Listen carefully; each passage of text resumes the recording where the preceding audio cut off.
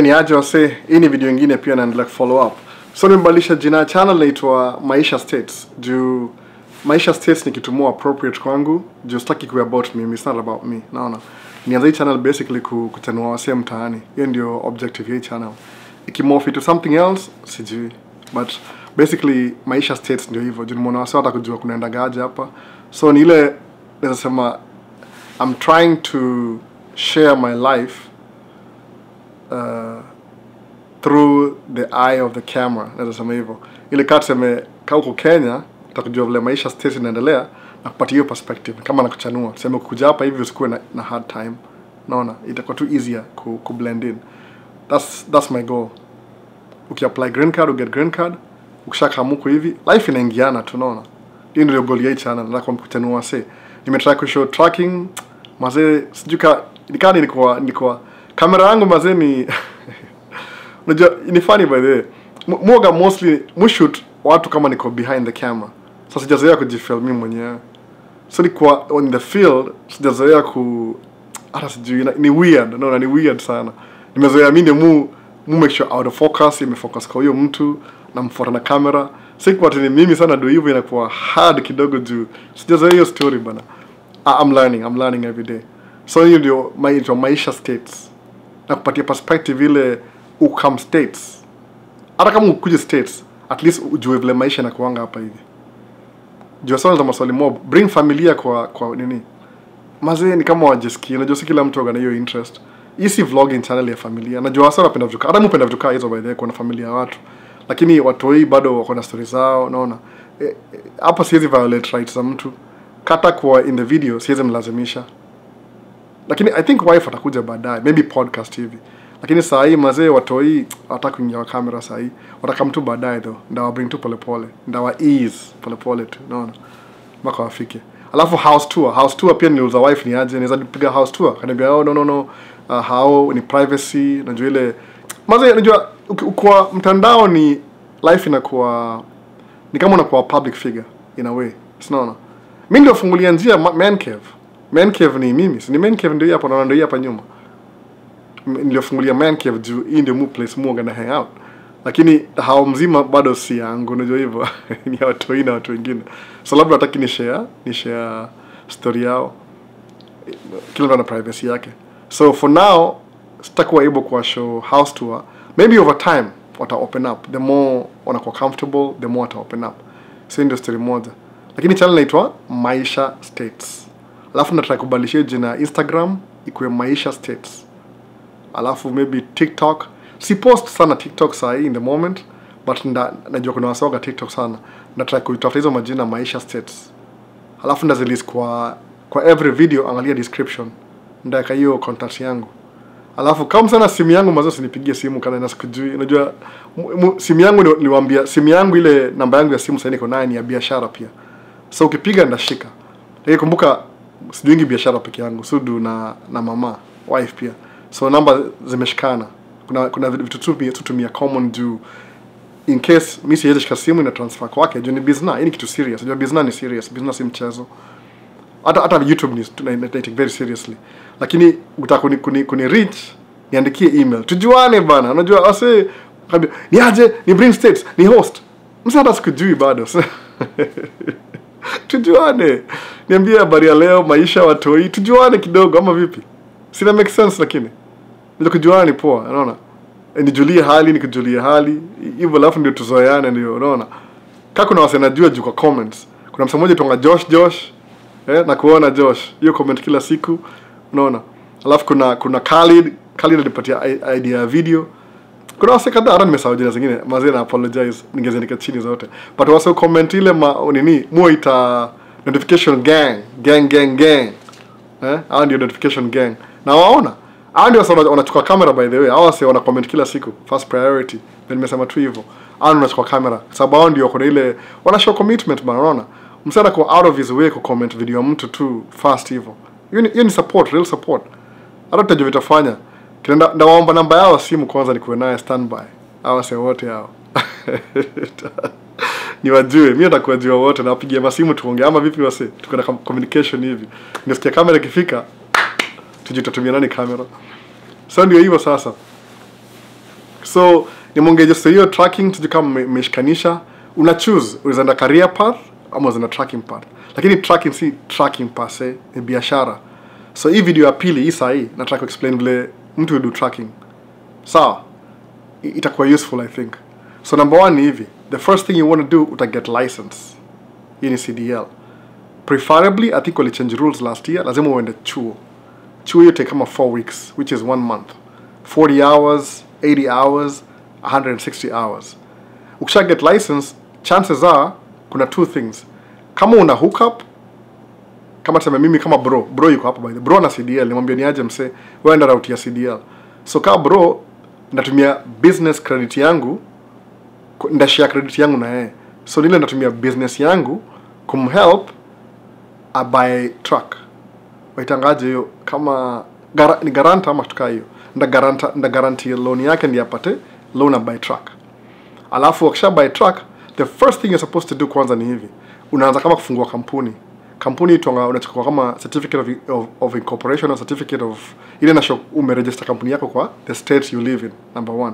Alafu number 2, utaenda kwa hiyo usha get jina hiyo usha certify state, utaenda kwa IRS. IRS ni kama au itaje la Kenya, KRA ile Kenya maze acha ni just miwani kidogo.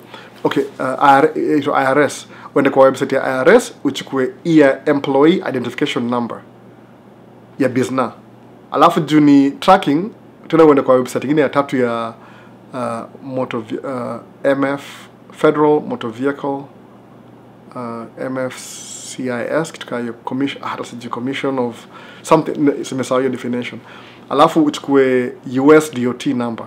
US DOT number ni United States Department of Transportation number. Hiyo ina identify tracking business yako. Alafu uchukue MC number. MC number ni ile motor carrier number. Hiyo ndio uko na MC number unachukua once umeshachukua insurance ya truck. So kama 5 requirements: certificate of incorporation number 1, alafu tax ID number 2, alafu ile DOT number 3, alafu MC number 4.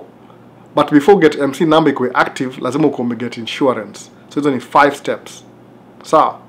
Ukisha set up hizo vitu, musema set up hizo vitu hata before once the tracking. Hata kama unaendesha MC, make sure uko na maybe hiyo DOT unaweza kuwa nayo, but DOT okay. I think unaweza do mpaka EIN alafu ngoje hapo. DOT ina big deal. Alafu sasa uanze ku drive MC kama uko na kampuni yako ina run na uko na hizo EIN ina run, DOT unaweza kuwa nayo ina run au una track bado. Alafu once you get hizo vitu mbili, unaenda kwa bank yote ile mu prefer ile bank iko national bank, ile iko kama everywhere in the states, kama Chase ama Wells Fargo ama US Bank ama nini nyingine. Hizi bank ziko nationwide, hizo ndio poa. American National Bank vitu kama hizo ziko at least kwa most of the states ziko huko. Alafu ukishaenda huko hivyo fungua business account. So ganji yote unalipwa, ganji yote inaenda wapi? Kwa business account. Usiingishe kwa personal account. Hii si pesa yako, hii ni pesa ya business. Ngoja nilisema scale fast, ile ukimeka 100,000, 30,000 ni expenses, 40,000 ni driver wages. So ausema lazima ujilipe enough money ya ile watu wa, so at least unaweza suppose ujilipe 60k. So ujilipe 60k, hiyo ndio mshahara yako. Alafu 30k ni nini? 30k ni waitaje? Ni expenses. Alafu nabaki na ashu. Haitakuwa poa sana hiyo. Ashu si poa kwa sababu ashu ndio pesa ya business. Kile mimi za prefer ni ile mwaka ya kwanza jilipe less kama 40k. Alafu maybe hiyo 20 itakuwa una save towards down payment, hiyo tuaje Kenya, deposit ya kubuy truck. Sawa? So jilipe 40k, alafu save 20k. Alafu expenses ni 30k. Alafu wacha hiyo 10k ibaki kwa business.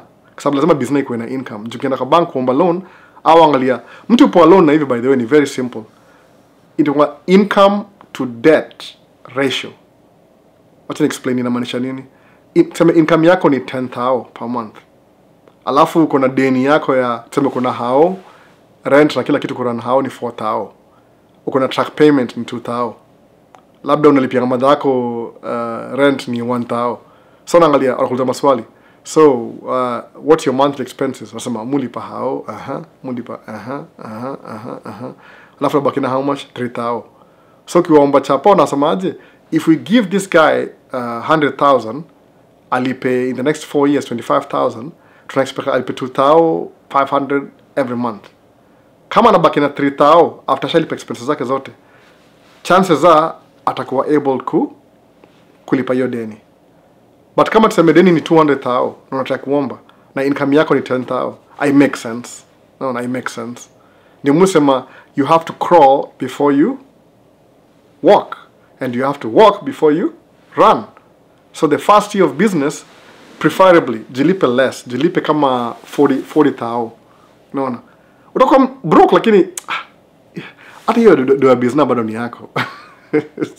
Sisi ni ile tule mshahara ile unajilipa 40k. Alafu a year kani nasema tu kama ni 100,000 ni hypothetically, si real number. Mzilipata 100,000 ni shauri yako, mimi sitaki jua. It's your business anyway, you do whatever. When you're mkurugenzi, when you're finance, when you're kila kitu. So bausa jilipe less ndio hiyo 20,000 usave towards down payment. Sawa. So kila kubuy truck waangalie income yako waseme, oh, you only make 10,000, you only have 3,000 left after your debt every month. So we can only give you 100,000. Unaambia, oh, wait. I have 25% down. Would that make sense? You have 25% down? How did you get that? Oh, I saved the money. Oh, okay. So utabonga na wewe. Kama nikibuy truck yangu niliweka 25% down. Niko na check moja kubwa, hata siwezi mwambia ni how much. Sasa utachanganikiwa. Ili save ni uchungu by the way. Hata si uchungu vile. Ni ile tu una save do. I mean ni discipline. Yaani vitu mob kwa business ni mindset. Ukiamua nitakudu vitu hivi, then kudu hivi. Ni mindset by the way. But kia fast ukikuja hapa States alafu unataka kumake 10,000 per month, utachanganikiwa.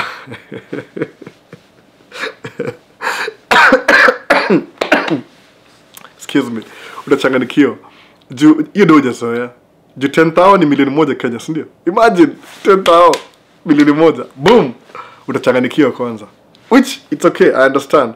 Lazima mind izoee. Hata mimi nichanganikiwa. Sikia fast nichanganikiwa sema, oh my goodness, hii do. Unapiga sababu ya Kenya sema, oh my goodness. Mimi ni milionea Kenya. Anyway, alafu na move on sema, oh wait, na rent, na watoi, na nini? Hata si million ndio nafikiria, ni less than a million. Alafu jilipe less, save towards down payment. Jikumbuka, ukisha buy ile truck, income ita increase anyway. Naona. Utabuy truck nyingine ya pili. Ile do, yani unajilipa in increments. Kama usema hivi, nikibuy truck ya pili, najilipa 10% from your truck nyingine. Tuseme kama profit ni 30,000, ushalipa dere, ushalipa expenses, najilipa 10%. 10,000 kwa hiyo 30,000.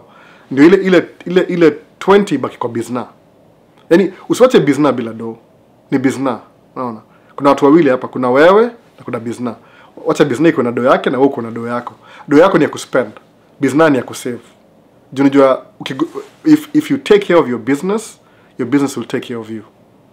Alafu kumbuka business si binadamu. Utawachia watoi wako, watoi wako ni business.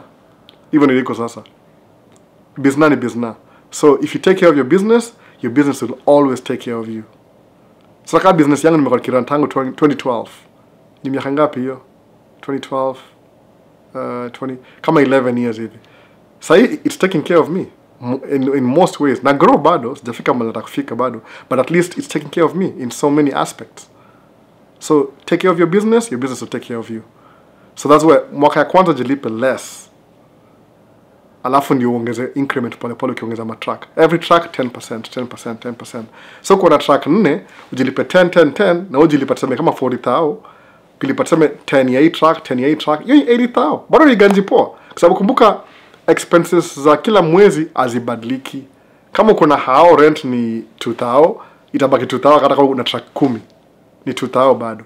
Kama dishi ni 1,000, itabaki 1,000 hata kama una track 10. Unaona? So the only way ni ile expenses zako change. Ni ile the more money you make, ile gap ya yani the percentage that suppose ukianza business, tuseme ukianza ile mwaka ya kwanza, your expenses was 40% of your income. Mwaka ya pili, ukiongeza track ya pili, inakuwa 30%. Track ya tatu inakuwa 20%. Track ya 4 inakuwa 10%. Track ya 5 labda inakuwa 0%. Unaona? So unabaki you're making so much money that kulipa rent ni insignificant. Hata we feel ni kama kuangusha change. Shika hiyo, ma sprinkle. Unamwagia wase change. Even the business ina grow mpaka inafika mahali unasema oh my goodness. Yani kulipa rent ni 0%. Ile whatever you pay yourself ile 40,000 labda una make 2 million. 40,000 hata it makes sense anymore. Kwa sababu business I growing business kwa ina grow nasemaje? Business kwa ina additional. Ukibuy track ya pili, si ati business add track ya pili. Okay, literally add track ya pili, but in terms of business multiply the profit. Unaona? Juu kama hii track ina make this much na hii this much, every track ina multiply. So kama uko na track 2 double. Kama una track 3 triple. Ni triple. Kama una track 4 quadruple. Kama una track 5, okay sasa jitani itongaje. Penta ndio ini ma Greek. Mna get your point though. Alafu 6 ni nini? Octa. Octuple or whatever. So every time unaongeza track, business inakuwa twice as big. So itafika mahali business na make dough, hata bills zako ni insignificant. Za hao insignificant. Yani ni 0.002% ndio inaenda kwa hao. Alafu 99 hata sijui nini ni business na baki nayo. So that's the thing. Yani business inaenda hivi ile hivyo.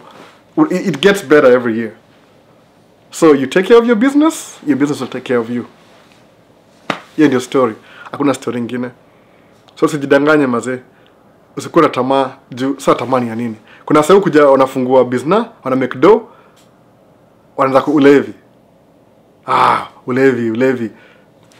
Msemdosi yu kunywa pombe responsibly. Unajua hivyo? Juu kama umelewa all the time, hiyo dough itajimekaje?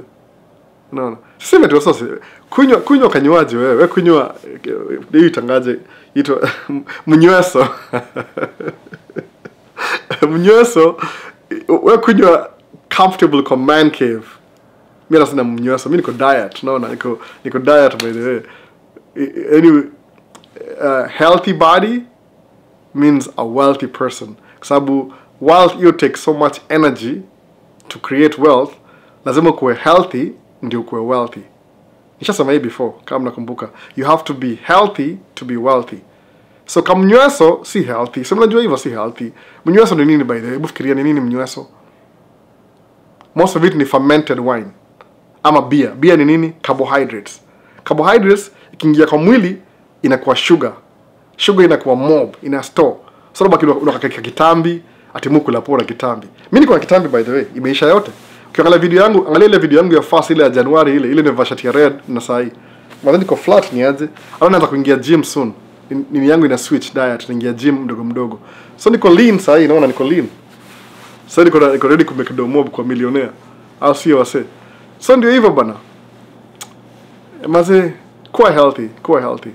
Najua mtaani labda si hivyo lakini states chakula ni mbaya sana. Si poa sana. Chakula mob ni processed.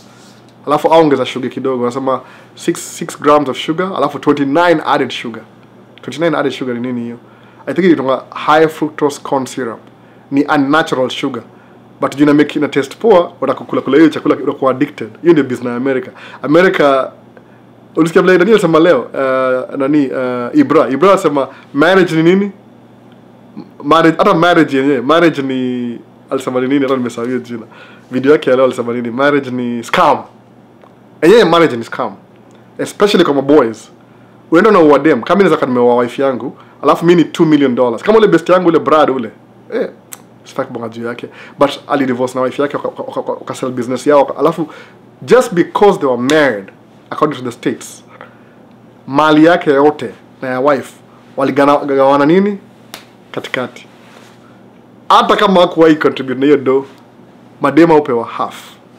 Period. 50%. Half. Just for being married. Hakuna kitu kingine. Hata kama kameka kwa hao, half the property na kwa dem. Sinaona sasa hiyo. So marriage ni kama scam in a way. Wife asisikie story. Ndalala kwa couch leo ama kwa garage ama huko nje hata sijui. Anyway, ni video whatever. So ndio hivyo sasa. Yaani so kuna vitu mob zinafanyika hapa hivi ni kama unaweza fikiri ni scam lakini si scam. Ndio hivyo maisha iko States. Unaona hivyo sasa. Ilifurahisha. Marriage ni scam. Anyway, ndio hivyo sasa, ndio hivyo. Sijui nimalizie hii video sasa, nimeongea mob. So kesho nataka ku do live stream. Ni the same thing. Sijui ndio hapa hivi ama nipeleke upstairs, kitu kama hiyo. Lakini nataka ku do live stream kesho. Itakuwa saa ngapi? Nitajaribu kama midday. Midday ni itakuwa 12:00 kama 9 PM 8 PM Kenyan time, kitu kama hiyo. Ama 7 sijui na nini kesho, but naweza try ku do live stream kesho. Ndio kama sana maswali waniuliza alafu niwajibu. Au sio? Mahali nimesahau. Hii video naweza ipost kesho jioni. So labda hii live stream itakam before hii video ni post. Jisaida na kulala nikimaliza hii story alafu ndio ipost kesho. Kitu kama hiyo. Sasa so ndio hivyo labda after live stream. Kwa hivyo scratch that.